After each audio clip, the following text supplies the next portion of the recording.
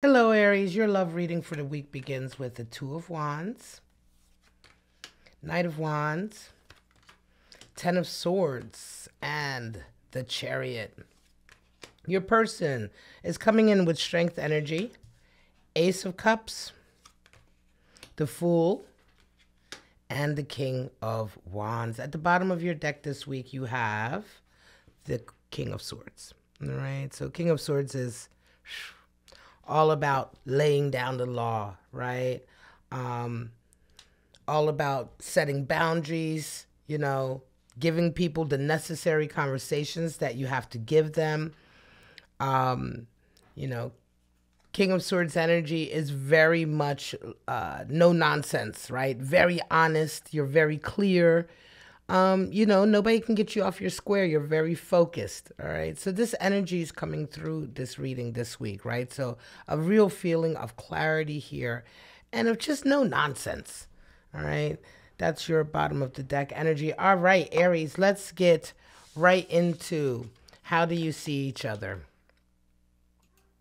You come in with Two of Wands and they come in with Strength. So Strength is the card for Leo, your sister sign.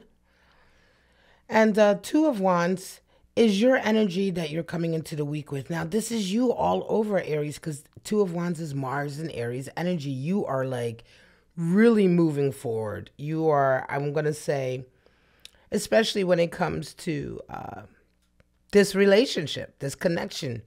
This coming week, you suddenly decide, or in fact, maybe you've been thinking about it, but this is the week that you decide to take action. Your person comes in with strength. This week, they're going to be really dealing with their emotions a lot more. They're going to be keeping their emotions in check. There may be some feelings of, who knows, jealousy I'm feeling here. Let's begin to get some of your clarity here, some clarifiers, just to see. I feel like this Two of Wands, Aries, is you deciding to now take the next step towards this person.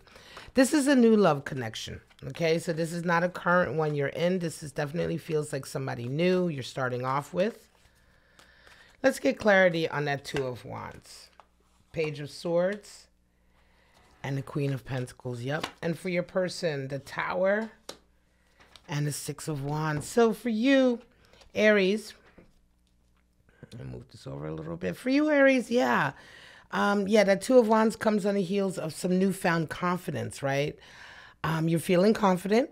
You're feeling a little bit like, you're more sure that this is what you want. You have some more clarity on the situation. This is definitely a new love connection, but I think you were really nervous about it for quite some time. Queen of Pentacles is here as well. So this is something that you really want to put a lot of care into. This new love connection, I think, is somebody who's been on your mind for some time, Aries. But this is the week that you're ready to move forward towards them. And this is the week that you've kind of gotten your confidence and decided, yeah, I think I want to put this effort into this.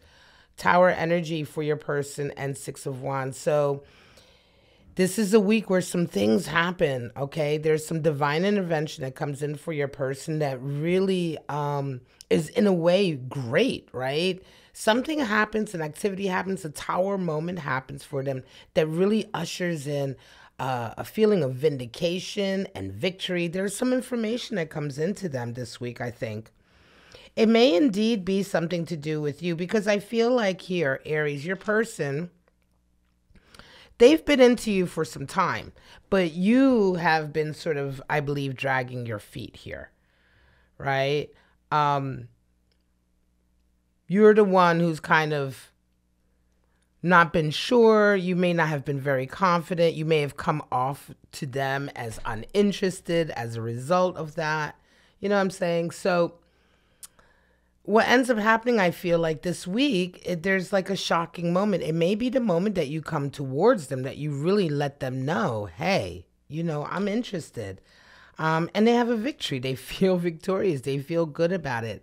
So let's go a little bit further. How do you guys see each other? Well, you see them as a Knight of Wands, and when they see you, they see an Ace of Cups. Well, you see them as,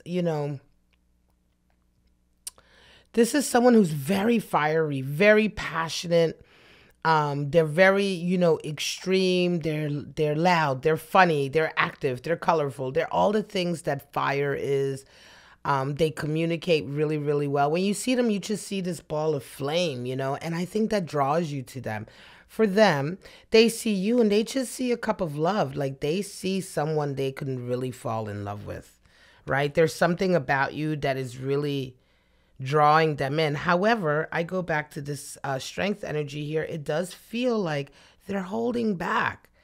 They're like, I could fall in love with this Aries. Do I want to fall in love with this Aries? Although, yes, something does come in this week that makes them feel much more confident about it. But I think that there's an unsurety here, perhaps. Let's get clarity on those as well. But yeah, when you see them, they just present like a real sort of go-getter, but just full of flames. This person is just really, they may be a little bit flamboyant. Aries, they may be a little bit sort of, gregarious, life of the party type of thing. I think you're there for it because you're a fire sign, and fire signs love other fire signs. Like they just get on with that energy. To clarify, Hermit, yeah, so you've been feeling with some... And the moon. So here we go. You've been dealing, Hermit energy is interesting. It is Virgo energy coming in. Some of you may have Virgo in your chart. Check out the Virgo reading. I'll link that. But yeah, you've been coming out of, I'm going to say, a period of solitude. You've been kind of on your own. And I think this has something to do with why you've been dragging your feet perhaps a little bit. It just feels like you've not been... it's only just now, like I say, it's only just this week that you get your confidence to go towards them. It could just be that you just have been very used to being solitary, Aries. You've been, this recent past period for you, you've been kind of on your own, doing your own thing. And so, yeah, this person, not only are they like a breath of fresh air, but they're also kind of the first person you've really considered interacting with for a while. We have the moon here for your person. So yeah, they're really unsure about their feelings. They're a little bit afraid. They're afraid to fall for you, I think. They're afraid to feel this whole cup of love, right? They're afraid to sort of, because they're not sure, they're not sure. Listen, something about you, first of all, they're not sure that you dig them back or that you're into them back. They're not sure of their feelings. They don't want to put themselves out there. And again, they're being really sort of, with that strength energy, they're really pulling back. They're really trying not to show you too much. They're being careful not to flirt too much. Like they're being shy. But a lot of it has to do with a very much an unknown factor. They don't necessarily trust you just yet. Again, this is a new connection. And you guys might just be getting to know each other now. You know what I'm saying? So it just feels like they are, again, past relationships matter. It could be that your person has come out of some difficult relationships and they're just not... they're not willing to dive right in, I think that you both have a lot of trepidation. You both have a lot of sort of, you're coming from a solitary place here, Aries, right? It's for you, it almost feels as though like you're getting back in the dating scene or the market, or you're getting back into the swing of things, right? And you do feel a sense of urgency here. I mean, I think this person has really sparked something in you, Aries. And for them, yeah, they're concerned. They're not sure. They want to know more. They want to know more, but they definitely feel something strong. Now, how do you guys see a possible relationship here? Well, for you... or how do you see yourselves, like the role that you will play? For you, I think, Aries, you see yourself as finally having an end to some struggling and some strife and some like really difficult relationships, some really difficult connections you've had with people that have involved a lot of pain, emotional pain, a lot of arguing, a lot of mental sort of back and forth. And it's like you're over it. And this person, this relationship, and your role in this possible relationship, as I say, this is new, is really very much a feeling of release. For them, they have a Fool. So Fool energy, it almost feels like to me that, for them, they feel like they can finally be free. They can finally sort of allow them, they want to be able to have a connection with somebody that is an adventure, that allows them to really just dive in and be carefree and trust that it's going to be good, that it's not going to be toxic or hurt them, you know. And so they see themselves as hopefully having this full energy. I think that's really what they want and how they want to see themselves in this relationship. This moon here is what I feel, though. You know, just they're not completely sure, you know, they're not sure. They're not sure that if they do this, they won't be hurt or something will happen. But again, could be that this event, listen, if you move towards them, Aries, if you let them know that you're interested, right? The way this is coming across, this Mars and Aries here, this Two of Wands is coming across like you are really going to go after them, you know, go get them. That kind of shock, you know, yeah, they may trust, they may say, okay, you may convince them. You know, you may convince them, but they're going to be looking for genuine attention and affection. I think your feelings are genuine. Let's get some clarity here. High Priestess and Fool over Fool. Wow, yeah, this is really a new thing for them. You know, like, yeah, this is Fool over Fool. Just a deep desire to have an adventure, a deep desire to be able to trust. I think that's what they want most of all here, you know, this connection, they want this kind of connection where they can trust you, they can allow themselves to just leap off a cliff and go with it, you know, and everything that entails. It's really what they wish and how they see themselves. You, of course, come in with that High Priestess. So for you, it's interesting. I think you already know what's about to happen here. You already have a gut feeling about this connection, but I think you also have been unsure to a degree. And I think for you, it's the unsurety is like, are you, you know, like, I'm happy single. Hermit, Aries, right? I'm happy single. Like, am I going to get, you know, is this going to get too deep? This person wants something deep and is afraid that it'll just be sort of shallow nonsense. You know that there's a chance of it going deep, and you're a little bit worried about that. You know, you know it's going to happen, but there's a little bit inside of you, I think, that is holding back. High Priestess, anyway, does have a high degree of intuition. So in any case, Aries, if you're resonating with this reading, and by the way, like, subscribe, comment in the comments, sound off in the comments if you're resonating with this, if you can claim this reading, because it does feel like in your heart of hearts, you know that there is something here. Even if you're like wondering, am I really willing to give up my my freedom and my solitude and my singlehood, right? But it does mark the end of a long period of pain. Now, possible final outcomes here, Chariot and King of Wands. Yeah, you and your person kind of get what you want possibly here. There is an outcome. For you, Chariot, the beginning of a whole new path, a whole new life, right? The building of a whole new life coming in. And for them, King of Wands, the accomplishment of something that's really, really important to them. And like having everything fit in, right? Having their sort of, their world fit the picture that they imagine for themselves, manifesting the dream for themselves. And I think that may indeed involve this relationship. You know, King of Wands is very unique and very independent and fiery. Doesn't really care about the rest of the world, you know, what they think of his vision. He knows his vision and he knows how to accomplish it. So there's a high degree of confidence coming here. And ultimately, there is a chance here for the two of you have this, like, really, there it is, the Four of Wands, this beautiful relationship. Oh, and Three of Wands, they need a little more info. Remember what I said earlier, they're nervous.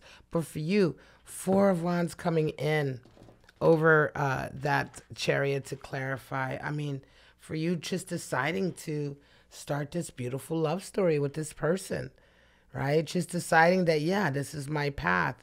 You're kind of, you're slow rolling here. You got a slow boil, a slow burn here. But you come in the end, and it's really something beautiful. Like, it feels beautiful. Yeah, Aries, it feels like you have met a true soulmate here.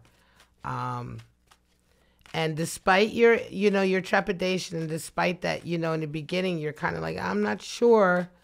You come in hard for this person, and you already know, in your heart, you already know the connection here. You have this deep seated knowing that this person is one of the ones for you. And I don't like to say the one, because I think we have multiple the ones in our lifetimes and in our lives, right? We have multiple soulmates. So this one is one of the ones for you, Aries. Let's pull your animal spirits.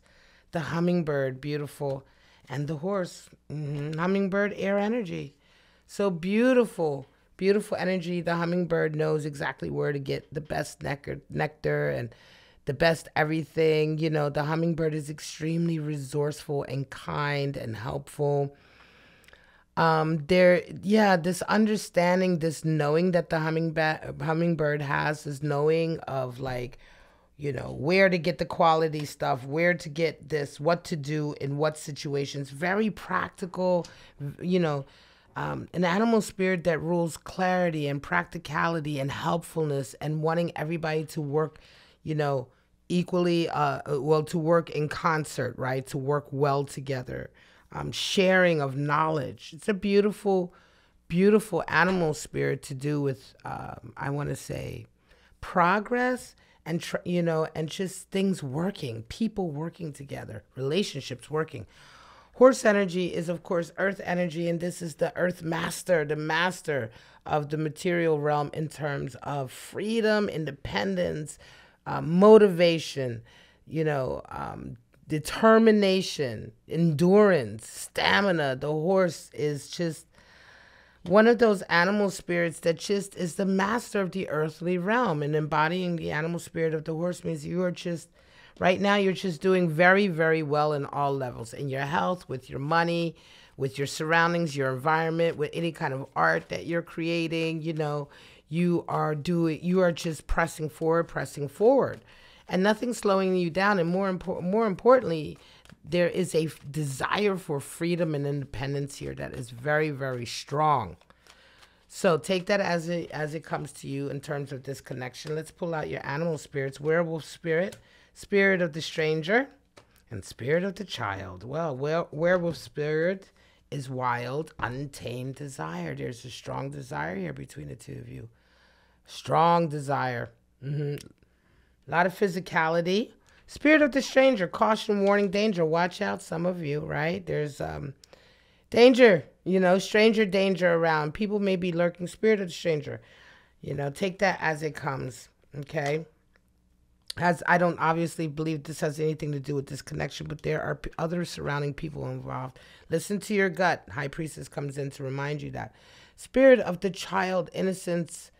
For some of you, immaturity, and for some of you, being adventurous. Yeah, there is a feeling of, not childishness, but childlike feelings here.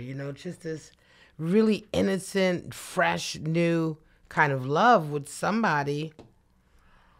I think here that is just representing a whole new outlook for you, Aries. And you, in a way, for them as well.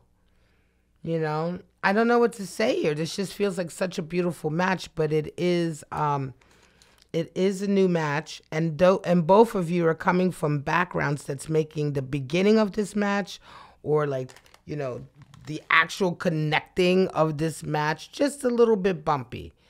Clearly, you know each other, you've seen each other. I'm not talking about somebody you don't know. My love readings are about people you already have made some kind of connection with, right? Whether it's just that you see them around or you say hello, whatever, but you know who this person is. But it's still in the very beginning stages, but this week ramps up very quickly, much because of you, Aries, because you decide, I need this person in my life, and I don't want to wait before somebody else scoops them up. All right, Aries, thank you. This is your love reading for the week. Aries Cross Watchers, thank you so much for joining me. I do hope that you got something out of this reading. If you did, claim the reading, comment in the comment section Give me a thumbs up or subscribe. Any of those things really help my channel, and I do appreciate when you take the time to do that, folks. But for right now, this is Bow and Arrow Tarot. I wish you all love, life, and happiness, and I hope to see you guys at your next weekly Love Tarot reading next Thursday right here on my channel. Bye-bye now.